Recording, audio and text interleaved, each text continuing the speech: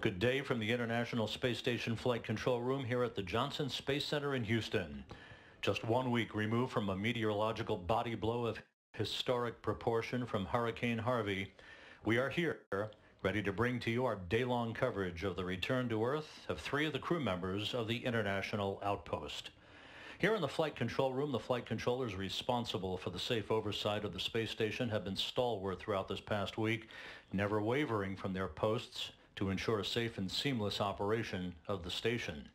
Today, these flight controllers are working in concert with the Russian flight control team across the ocean at the Russian Mission Control Center in Korolyov on the outskirts of Moscow, who will be responsible for the execution of today's undocking and landing. This is a view from a balcony camera overlooking the Russian flight control room in Korolyov. Moments from now, NASA's Peggy Whitson and Jack Fischer, along with Russian cosmonaut Fyodor Yurchikhin, will make their way to the vestibule in the Poisk module on the space-facing side of the Russian segment of the station to say goodbye and farewell to the 3 crew members who will remain on board the station: the new station commander, NASA's Randy Bresnik, cosmonaut Sergei Ryazanskiy, and Paolo Nespoli of the European Space Agency. At the time of undocking later today at 4:58 p.m. Central Time, 5:58 p.m. Eastern Time, Bresnik and his 2 colleagues will start the new Expedition 53. Of course, a lot of attention being placed on Peggy Whitson herself as she returns to Earth today holding a treasure trove of records that she has compiled in a mission of almost 10 months in duration.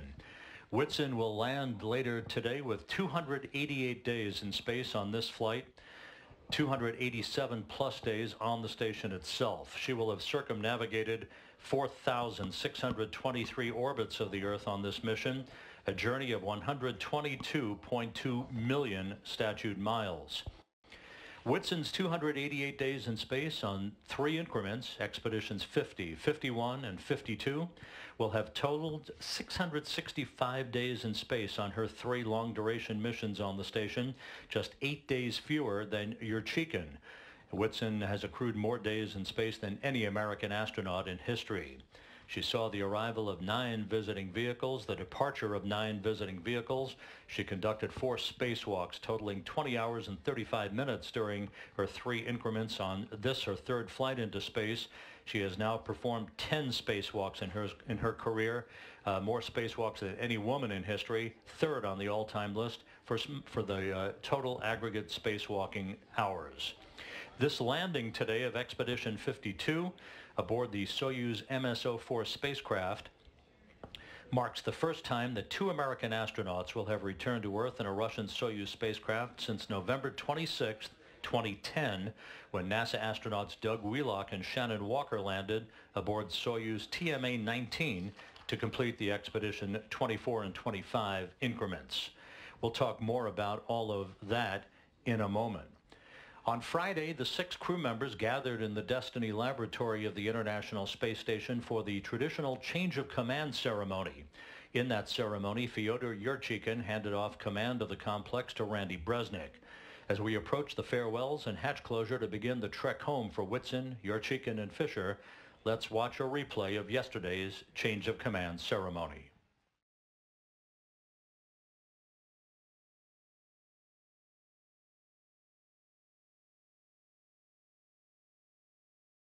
Now it's great time for me. My family think that it's my last flight in space.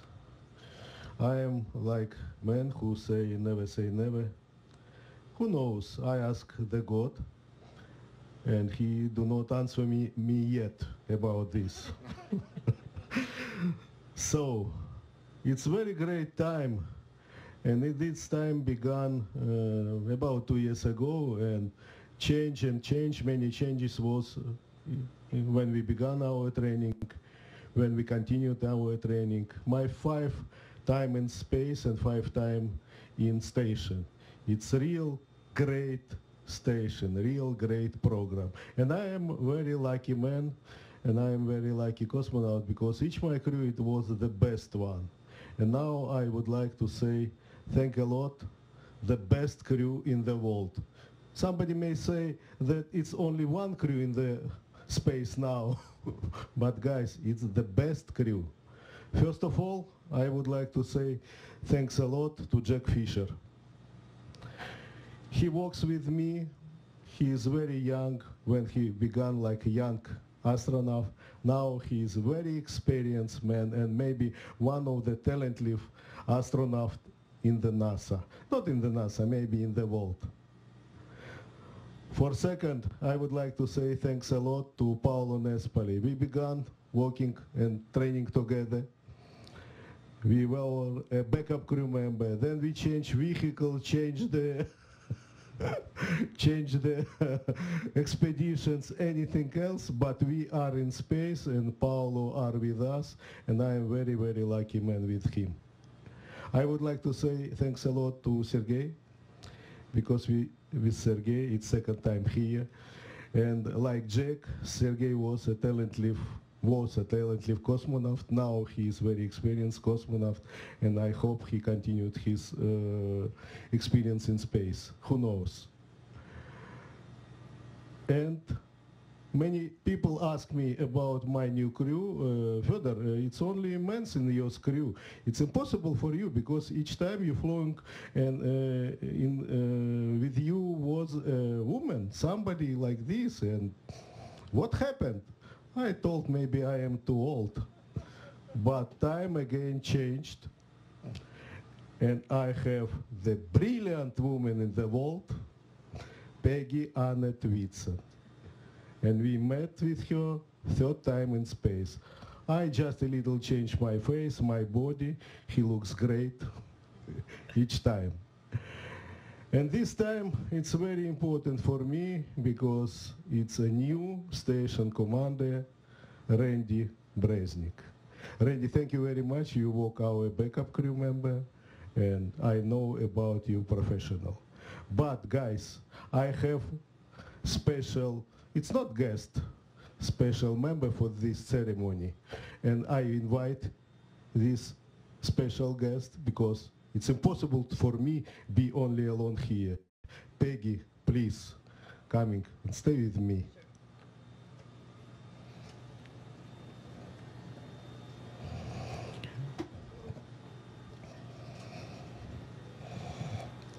Thank you, ma'am. Randy, I am working not maybe so hard, but I want to be, the crew be together, all together. We do not have nationals here. We had great party, great time. Are you ready for this rule, for continue this rule? Maybe Peggy ask her something else? Well, Randy, I think you need to also carry on the traditions of having a good time. I think you should continue dinner and movie night because I think that's a great tradition to have. But I'm confident that your crew is going to be successful. So, Randy, and if you understand about use rule, please say something. Vote for me, for us, for everybody, because it's maybe a new tradition. Yeah, just Taking command of the International Space Station, I receive the symbolic ISS key on behalf of our crew and declare the following. With the knowledge and skills acting as one team, we will implement the flight program with true commitment, assure operating efficiency and integrity of the service and science equipment, safety of crew and station. We will guarantee strict execution of the flight rules and the crew code of conduct. Considering that ISS symbolizes open and collaborating relationships with co-partners, we will fully encourage further interaction in exploration and peaceful utilization of space. Thank you very much, Randy, because I thought then each commander should have the key, not only from station, from soul, each of your crew, from everybody. I thought, what should be the special key, yeah, for commanders in station? And I remember the station expedition began from number 1. Now it's 52 and continued with 53. And each expedition opened the door to station and opened the door with key. It's like Soyuz key.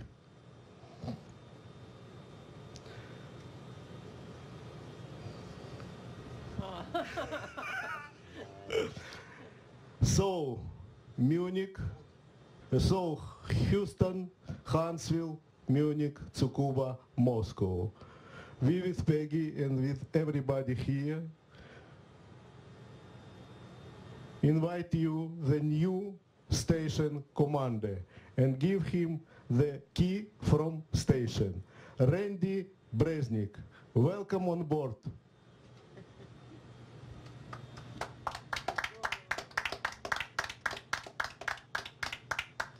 Thank you very much. I will, I don't know if I'm supposed to wear this the whole time.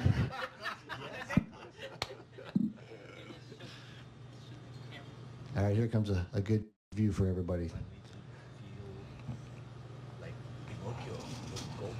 Yes. Oh. Well, thank you very much for that, Fyodor, Peggy, Two-Fish, Paulo, and Sergei. We have a tradition in the Marine Corps that the incoming CO or commander's comments should be shorter than a fighter aircraft in afterburner on the catapult. So I will be brief. It was just, 1 week ago when Hurricane Harvey's weather started to be felt on Texas shores. And since then, there have been, historic rainfall that, they say Houston hasn't seen in a millennium. And during that time, the Johnson Space Center NASA team showed incredible dedication and fortitude to make sure that they executed their job so that we could be safe up here and work up here while they monitored and controlled this space station for us.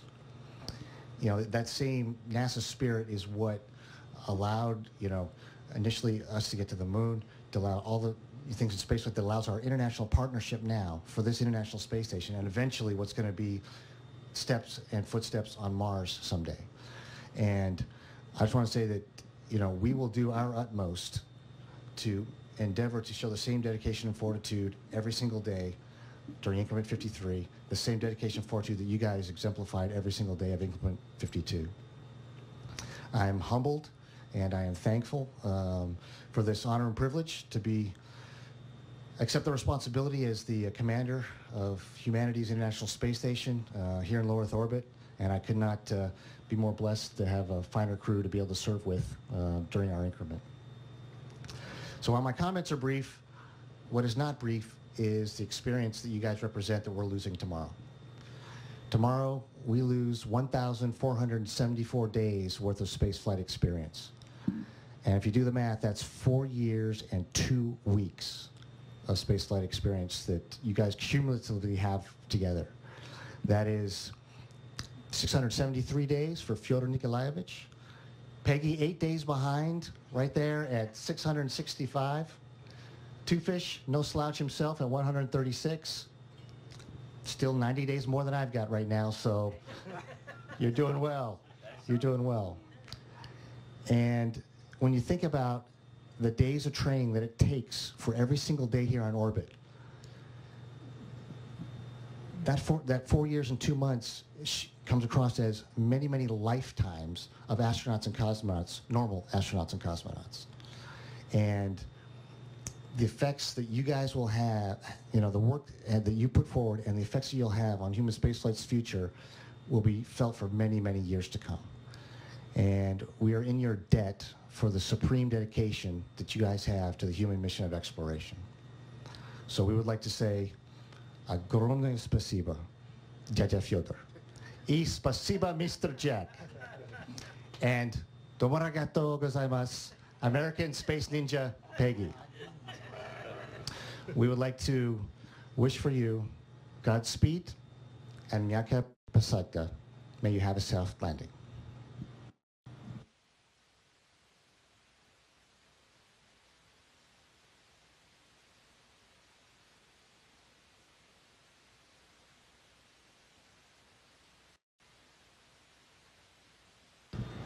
Thank you, everybody. Welcome to Space Ground 1 for Expedition 53.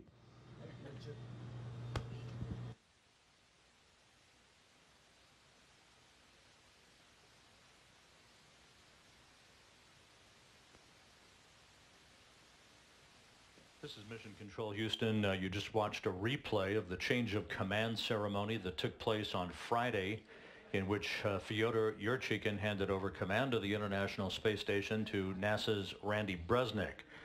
Expedition 53 technically begins at the moment of undocking of the Soyuz MS-04 spacecraft that will bring home Yurchikhin, Peggy Whitson, and Jack Fischer, with landing scheduled just a few seconds before 8:22 p.m. Central Time, 9:22 p.m. Eastern Time this evening.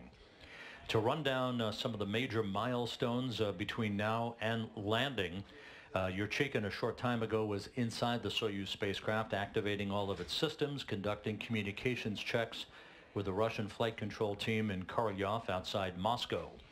The command to begin the process of opening the hooks that have held the Soyuz spacecraft to the docking port at the Poisk module on the space-facing side of the Russian segment of the station.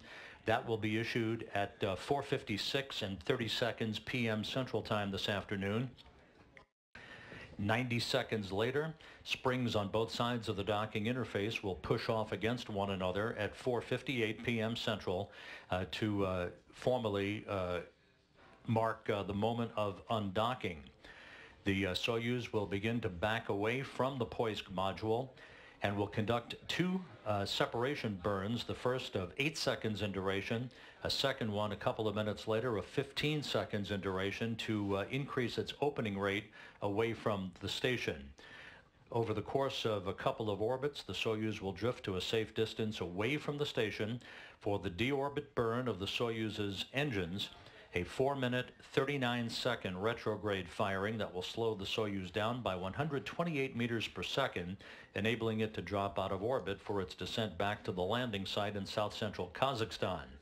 The deorbit burn is scheduled at 7:28 and 54 seconds Central Time, 8:28 and 54 seconds Eastern Time. Once the deorbit burn is completed, the Soyuz will orient itself with the heat shield. Basically, it's a 3-section Soyuz spacecraft. It will reorient itself for a separation of the 3 sections of the Soyuz that will occur at 7:56 p.m. Central Time. The only section that is left that we care about is the descent module, the centermost section of the Soyuz, which will be oriented with the heat shield facing the direction of travel to ablate the buildup of temperatures surrounding the Soyuz once it reaches the upper reaches of the Earth's atmosphere of about 2,500 degrees Fahrenheit. Again, the module separation is scheduled at 7:56 p.m. Central Time. Strapped into the descent module's center seat is the Soyuz commander, that is Yurchikhin. Jack Fischer will be board engineer number 1, seated to the left of Yurchikhin, and to the right, that will be the seat for Peggy Whitson in the descent module of the Soyuz MS-04.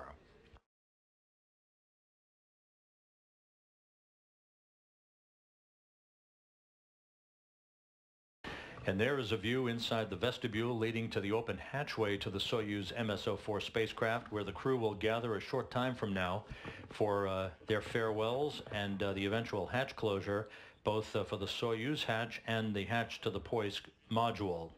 Again, preparations well underway for the return to Earth of the 3 crew members who will be landing a few hours from now later this evening on the south-central steppe of Kazakhstan. We'll talk about landing preparations at the landing site and the search and recovery forces in just a moment. You're looking at Sergei Rosansky as he is keeping an eye on things there in the at the vestibule to the Poisk module. Once the modules, the 3 sections of the Soyuz spacecraft separate from one another, the Soyuz will reach the entry interface, or the first traces of atmospheric entry, at 7:59 p.m. Central Time, 8:59 p.m. Eastern Time. At that point, Jack Fischer and Fyodor Yurchikhin will feel the first sensation of Earth gravity since they were launched on the Soyuz MS-04 back on April 20th, and for Peggy Whitson, the first sensation of Earth's gravity since she was launched back in November, along with Oleg Novitsky and Thomas Pesquet of the European Space Agency, who came home on June 2nd as a 2-man crew. Whitson's mission was extended back in the spring when the Russians elected not to launch an extra cosmonaut in April with Yurchikhin and Fischer. Whitson's mission was extended through an agreement between NASA and the Russian Federal Space Agency to maintain a 3-person crew on the station until the launch of Brezhnev, Rosansky, and Nespoli back in July.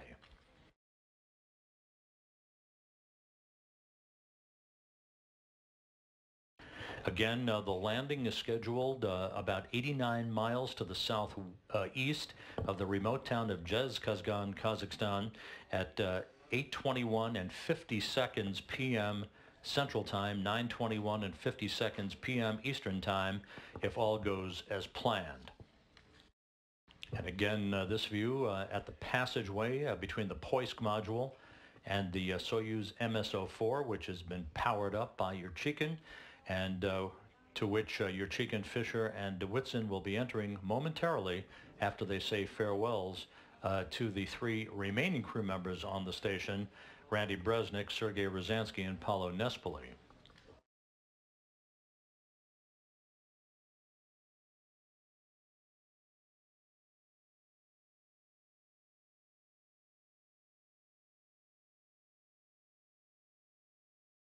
That is Jack Fischer in the blue shirt in the middle of your screen.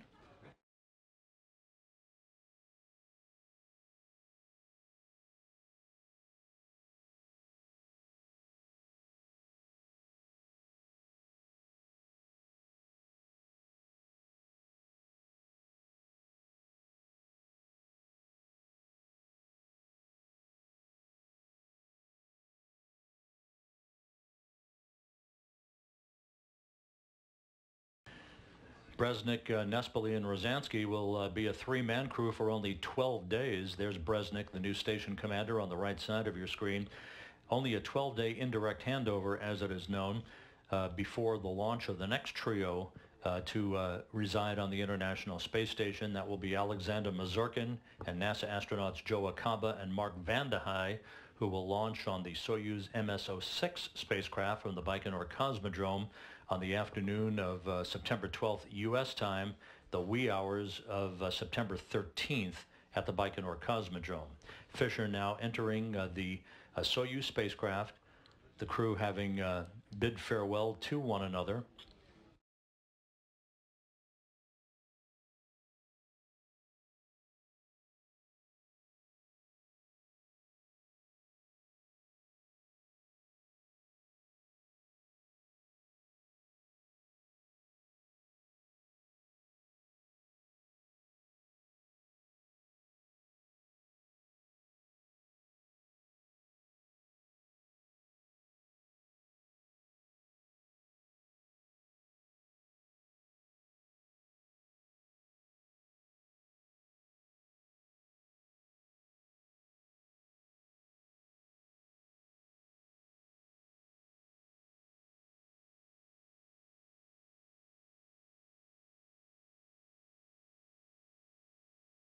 An opportunity for some final photos. Paulo Nespoli recording video of this. Jack Fischer on the left inside the hatchway, Fyodor Yurchikhin in the red shirt, and Peggy Whitson on the right in the blue shirt.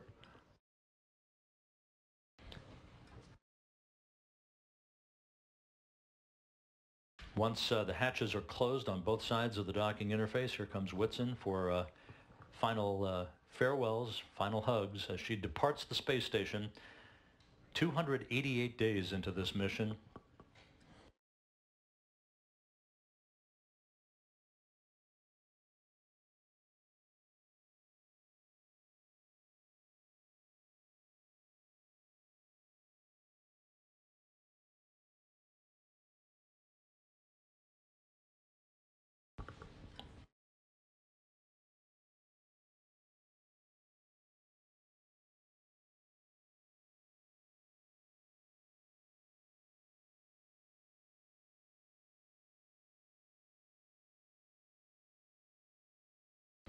Fyodor Yurchikhin patting the hatchway as if to say, attaboy. Again, the departing crew now back inside the Soyuz MS-04. They'll close the hatch on their side of the docking interface. The same will be done on the Poisk module side of the docking interface. Then leak checks will be conducted for a period of about an hour or so to make sure that we have an airtight seal between the two spacecraft before the depressurization of the small passageway between Poisk and the Soyuz spacecraft. The departing crew will don their Russian Sokol launch and entry suits and conduct systems checks and communications checks on those suits.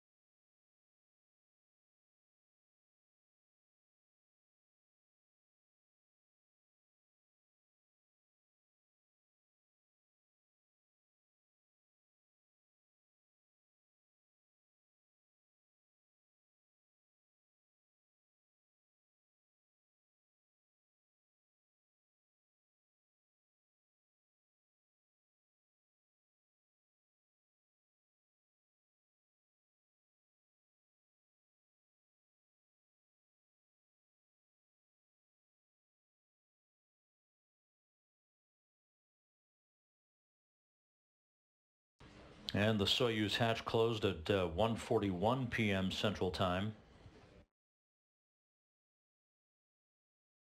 So Whitson, Fischer, and Yurchikhin now ensconced inside the Soyuz MS-04 spacecraft will stand by for the closure of the Poisk module hatch.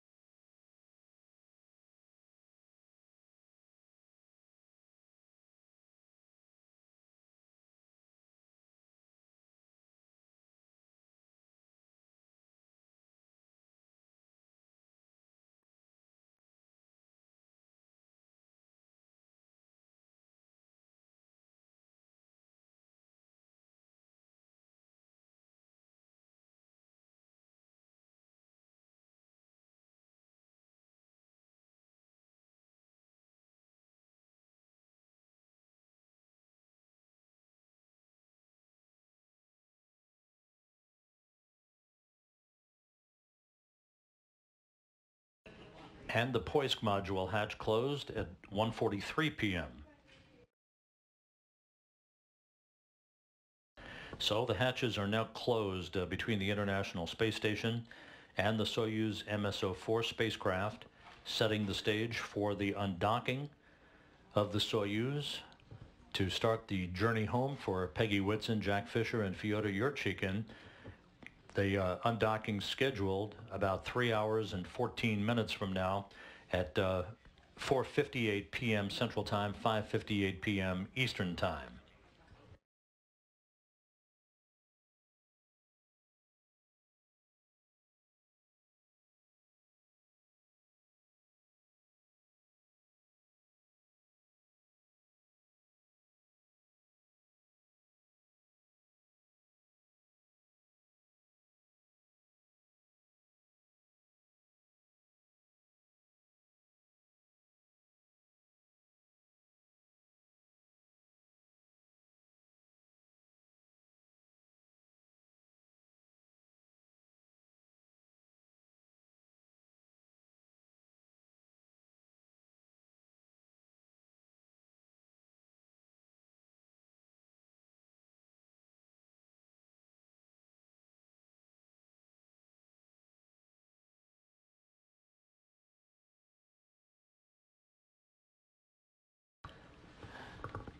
There is Sergei Rosansky in the middle of your screen as he ensured the hatch closure on the Poisk module side of the docking interface to the Soyuz MS-04.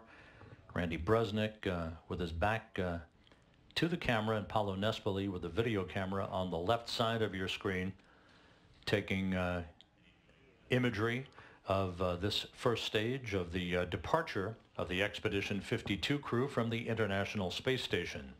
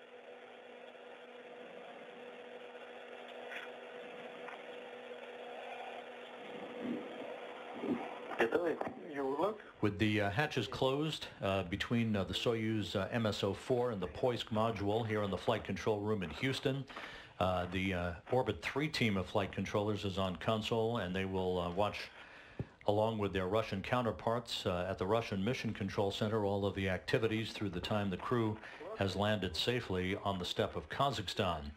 On the right side of your screen is Flight Director Zeb Scoville, who has been the lead flight director for Expedition 52, supervising all of the specific activities throughout the course of the increment. In the middle of your view, that's Flight Director Anthony Varia, who is the flight director on console for the Orbit 3 team, and a familiar face at the top of your screen, astronaut Don Pettit, who is a Soyuz systems expert and who will be on console lending his expertise throughout the course of the day's activities. Pettit, of course, one of two Americans who first landed on a Soyuz spacecraft back in May of 2003 to wrap up the Expedition 6 increment on board the International Space Station.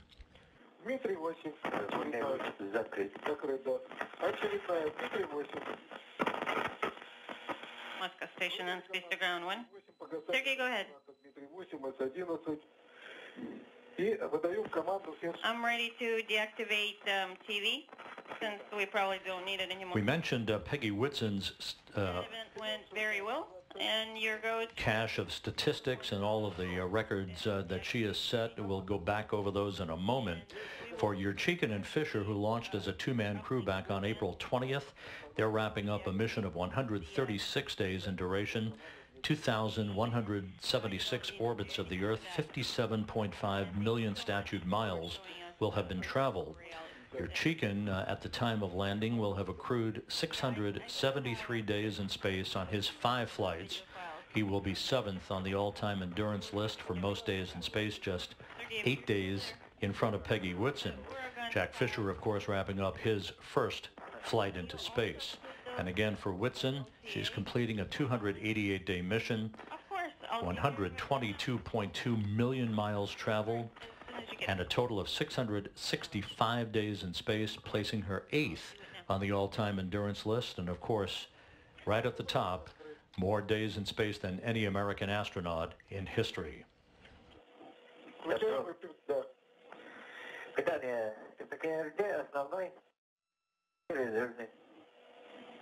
Включили питание по КРД основного и резервного на брусе.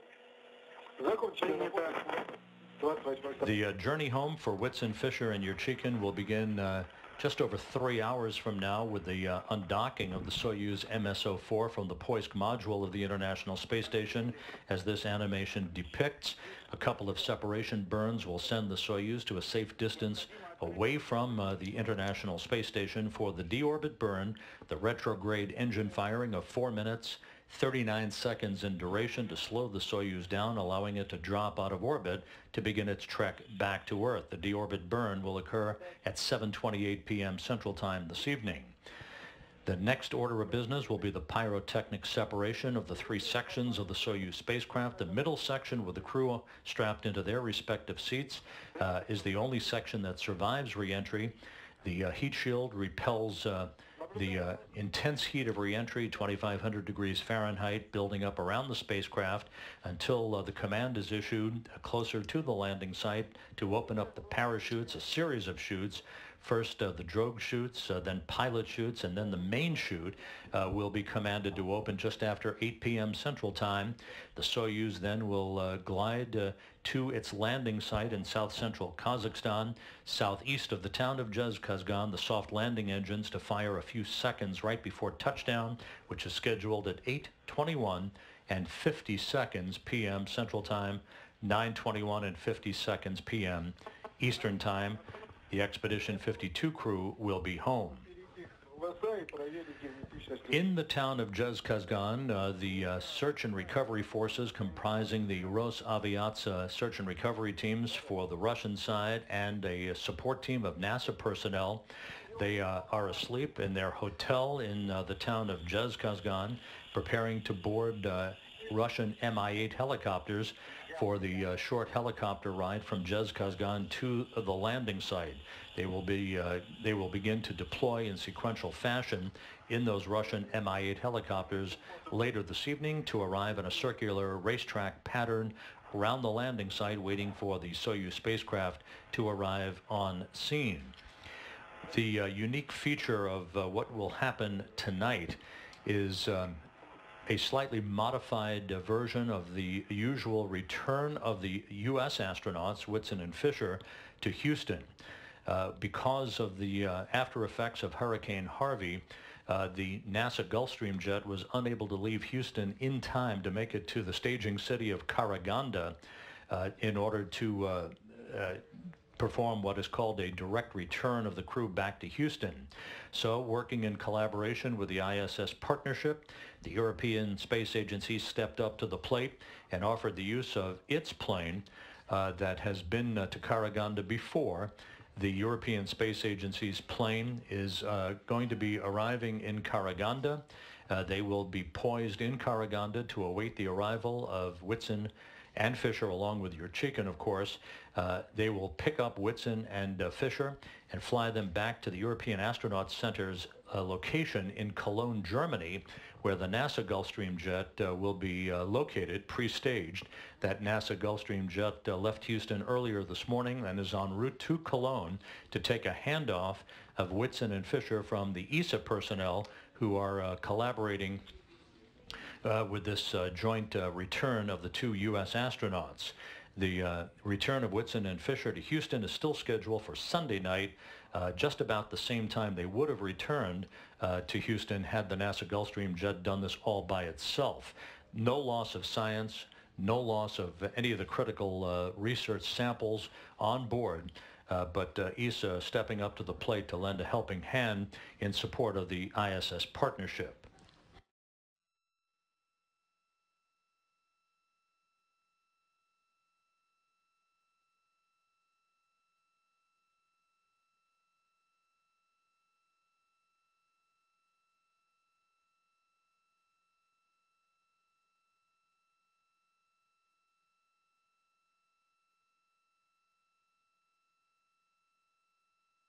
Views from a variety of external cameras on the International Space Station as it flies 252 miles above the Earth, just to the northeast of Japan, entering an orbital sunrise over the North Pacific Ocean.